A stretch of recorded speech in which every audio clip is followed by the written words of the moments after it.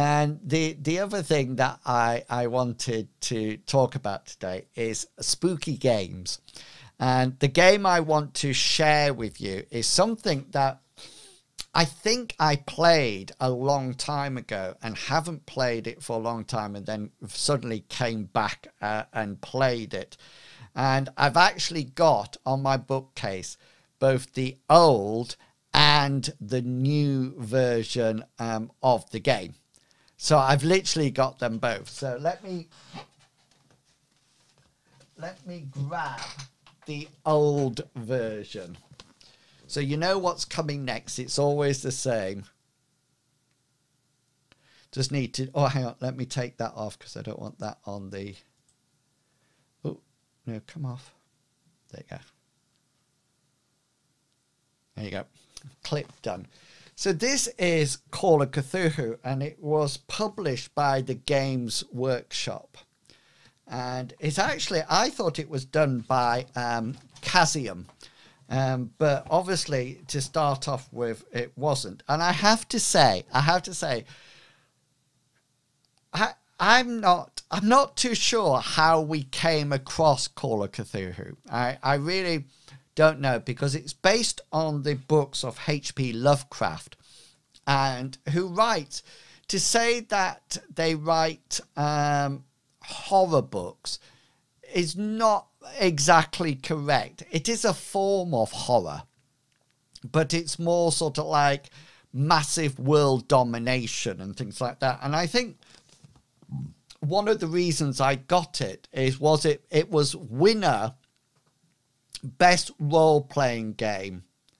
Okay, it actually got a whole load of rewards when it came out, and I think that's why I got it. But it was a really interesting book because because I think when I'd actually bought Call of Cthulhu, I was still quite young. I would be in my teens or my early 20s, and so I think our role playing was not exactly role playing. I think it was more dungeon crawls. There wasn't a lot of puzzles. Well, there were puzzles and traps down dungeons, but there wasn't a lot of role playing. We used to have like multiple characters to play, and it wasn't a lot of interaction or drama or dramatics. It was very much so like, I go up to the door, I check if the door's locked. The door is locked. I look through the keyhole. Is there any light coming through the keyhole? I pick the lock. We go in. What's there? There's 6 goblins. Okay, there's 6 of us. We'll take 1 each. And things like that. It was real sort of like basic stuff. And when Call of Cthulhu came along, it was meant to be a lot more of a mystery and a lot more role-playing. And I don't think I was actually ready for it then. The other difficulty that I had with the game is that it was set in the 1920s. And that really, I had real, not problems with it, but real issues with it, in the sense that I didn't know anything about the 1920s. Well, that's a lie. I probably knew Charleston. You know, I probably knew the Charleston, and that literally was it. And so it was really, really difficult to sort of like imagine what was actually happening, etc. And then the final thing that really sort of like made it difficult was the fact that it was set in America. Okay, so it was really, really difficult because I didn't know much about America or anything like that.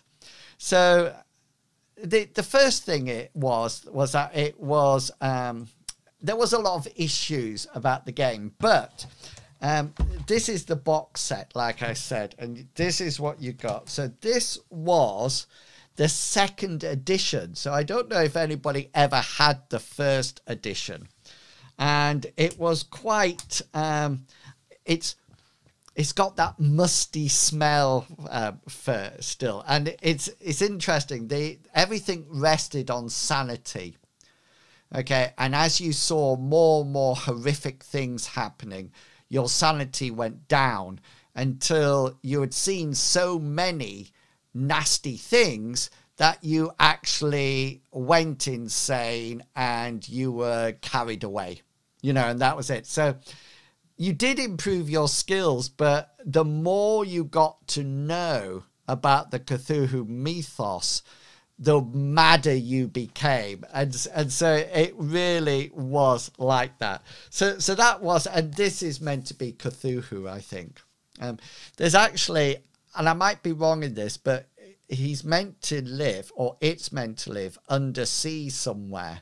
And there's meant to be a place under the water in the Atlantic or the Pacific Ocean where he's meant to live, and that's it. So I actually, I sort of like struggled to sort of like think of adventures to do.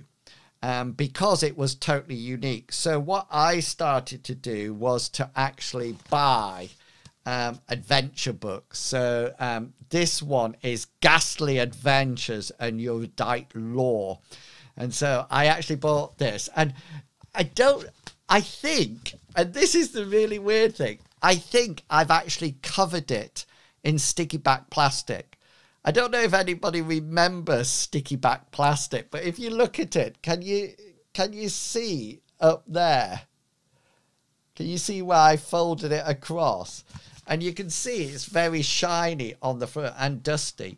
So this was a companion that I got that had a whole load of adventures in, which was brilliant. I obviously splashed out because I bought Shadows of Yog-Sothoth, a global campaign to save mankind. So this was like a huge global campaign. I don't remember playing it at all. Although, and I have to really careful here, I did find some character sheets in it. And I think I might have used this at university. This was Charlotte Huntington Smythe, who was a British lawyer. And then there's Storm Rafferty, a parapsychologist. And it's not my writing. I don't know if you can see it on the back. It's all in paper form, of course. And then there's Victoria Falls, a private eye. And then there's also a whole load of notes that people have made about the adventure.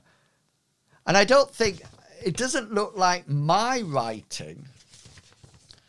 I'm sure it's not my writing, so I must have started to actually DM or GM this campaign book. In here as well, there's some little things. Look, so this is an exercise book with Call of Cthulhu written on it. And I obviously started to use it for certain things. I've started to write out in my best handwriting what happens. And there's also some adventures. The Egyptian mystery. Okay, the Egyptian, here it is in my best handwriting, look.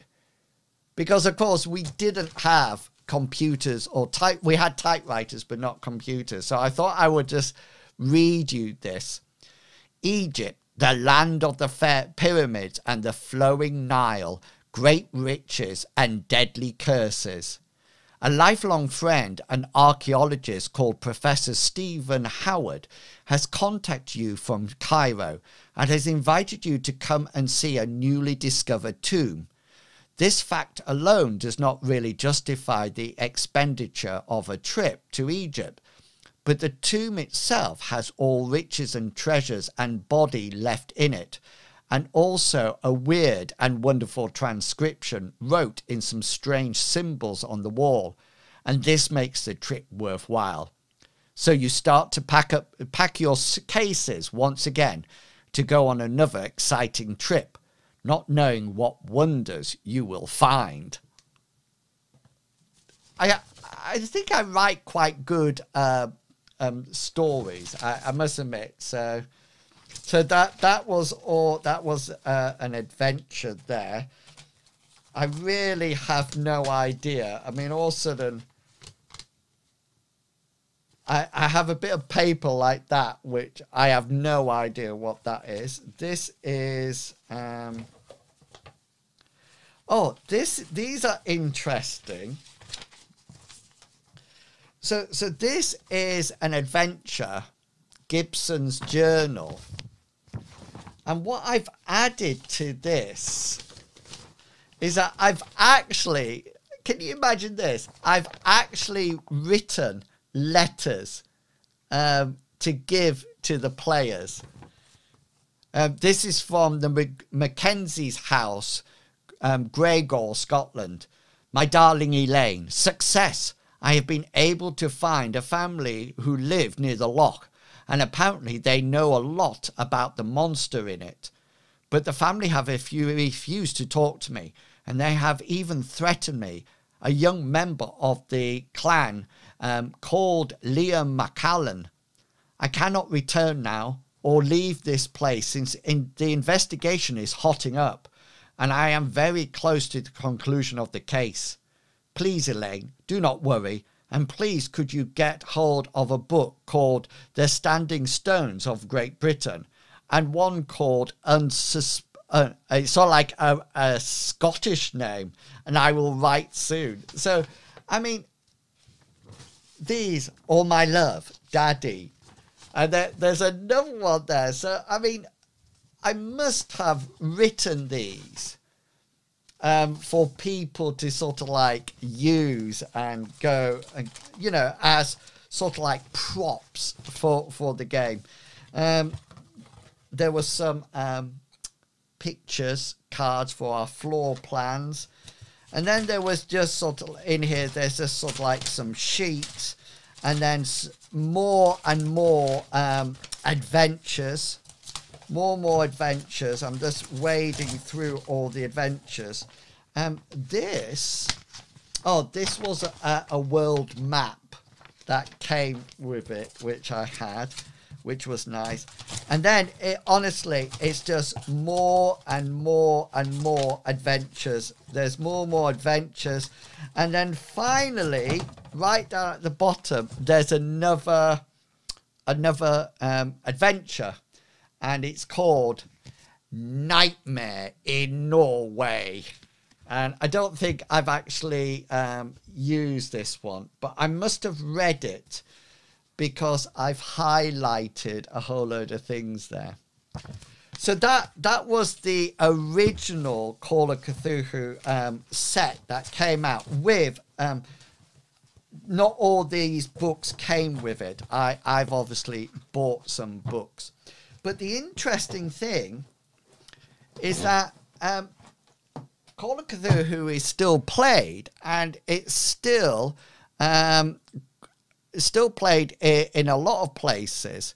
And we actually started to play the game. It was some of the original members of the cast that actually sort of like came along, and there's no sound on this, but you can see here's the original cast, and I actually set it up in Victorian times, sort of like all to do with I think it was called the Gaslight era. Here it is. So I found this book, and that's what we sort of like based it on. And so there was Aaron Webber, Willard Peabody and Dr. Gordon King there. We adventured in Victorian Britain, which was a lot of fun. And I have to say, I even bought the up-to-date version of Call of Cthulhu. So this is the modern version. It came in two books like this. And I think I've spent far too much on role-playing games, but it was seriously, it was really nice to get back into that sort of like that problem-based game when people are trying to figure things out. And I think I've always really liked that. And I know in my Mithras campaign, I often go down that mystery, trying to solve a mystery, trying to figure out. And there was two of the things that I really liked about Call of Cthulhu was that the first one was that it wasn't sort of like go away and shoot people. It was, you know, if you came across anything nasty, then that was it. But the other thing that was really nice about it was some of the dice rolls, because they actually had a dice roll called Idea. And what the idea roll meant was that if the party was, you know, really stuck about something, then they could roll an idea roll, and that would actually help them figure out what was going on. I must admit, when we came back to actually playing the game, there was a huge amount of enjoyment. I think this was my this adventure that I'm just going to show you a clip of. I won't play the sound or anything. This was my favorite adventure. And it's interesting, I don't know if you can tell, but I've got the Call of Cthulhu stream will be starting soon, sort of like, I've got that sort of like start off. And I think, let's see if we can find it. I even made an introduction to it. This is the introduction. I don't think you can actually hear it, but you can see it as it goes. And I love making like introductions like this and things like, so this sound, and then it drips blood. If you watch it, all of a sudden it drips blood. It took me ages to work that out. And then the characters come up in this sort of like shaky thing. And I really like the way it transitions. There's Chugga with a bucket on his head, playing Willard Peabody. And Longshanks playing Dr. Gordon King. And that's me as the keeper. And I really like things like that. I must have been really hot luck, because I actually I've lost like the jacket and everything, and I don't think Chugga Wugga was here that day. But there's a wonderful, I'm just trying to find it. There's a wonderful picture at one point. Is probably right near the end, because it must have been like a bit of a cliffhanger, I would have thought. But it actually came to the part of, can you see all the fails down here? Fail, fail, fail, fail. There wasn't a lot of success that day. And it's really interesting, because somebody actually impales themselves on on some spikes, and I don't know if you can see it in the background. So that was sort of like the highlight of that, was the cliffhanger. Look at Mr. Pickle's face and say, what? So yeah, that was Call of Cthulhu. Now, I must say I really loved that sort of like style of gaming. The only thing that I wasn't very up on was the actual stories of H.P. Lovecraft. I didn't really read any of those. But interestingly, there was a Kickstarter done not so long ago by people of Mithras fame, and they became another sort of like spooky Call of Cthulhu game that came out called Casting the Runes, which is sort of like linked to Mithras. So yeah, so I probably wasn't ready for Call of Cthulhu when it first came out, but since then I've grown to love it. And I must admit, over that summer holidays, I was actually doing Mithras, D&D 5th edition, Call of Cthulhu, and Shadowrun. I was actually DMing all of them and actually making up adventures for every single one. So it was quite a busy time for me, but a really fun time as well. Okay, so that's coming to the end of the stream. So first things, thank you so much for coming along. Just to remind you, I'll probably remove the first bit of the video, or I might split it up and use some of it for content, and then this second part will be live again. So yeah, thank you so much for coming along and joining in. I hope that's been interesting and you've enjoyed looking back on the games. Remember, the next one of these will be the first Monday in every month, and if anybody's got any ideas what they think I could do on YouTube, as in a live stream, then do let me know. It'd be fantastic to hear from you and to see where you would like me. Thank you, Darth. Thank you for being there. I really do appreciate it.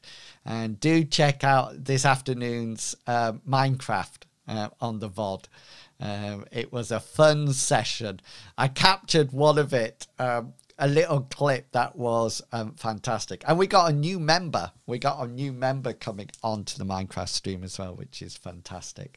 So yeah, thank you for coming along, everyone. Thank you hugely for all your support. I really do appreciate it and value every last bit of it. So thank you so much for that. I will be streaming tomorrow afternoon on Twitch for more Minecraft, 1 o'clock to 3 o'clock.